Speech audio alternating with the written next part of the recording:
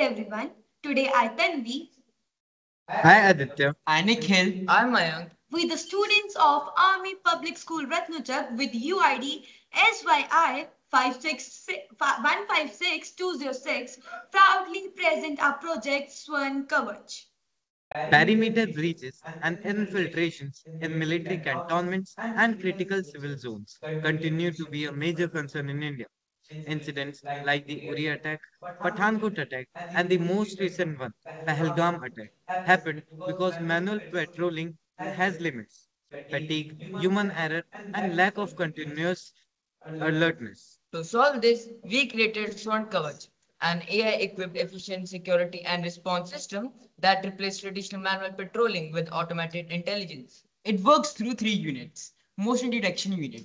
The moment it detects movement near the perimeter, it instantly activates the CCTV of that specific sector, captures the incident and sends the coordinate and live CCTV feed directly to our custom-built AI integrated app unit, that is our second unit. Then the commander decides whether the intrusion is safe or unsafe based on the feeding. If safe, the system stays passive.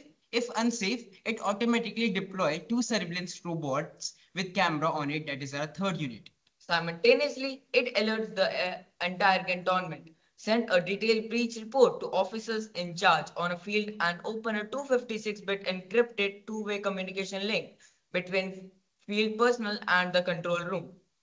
For future upgrades, we plan to add AI-driven robot action, thermal imaging, weapon detection, GPS tracking, solar integration, and drone surveillance, making it scalable for borders and high-risk infiltration zones. This will reduce soldier casualty, lower manual workload, and improve accuracy in identifying terrorists. We have already discussed this system with Indian Army and made the changes accordingly. And in future, we are planning to integrate this in real life with the collaboration of IIT Jammu and 41st Armored Regiment. And if you like our idea, don't forget to share and subscribe.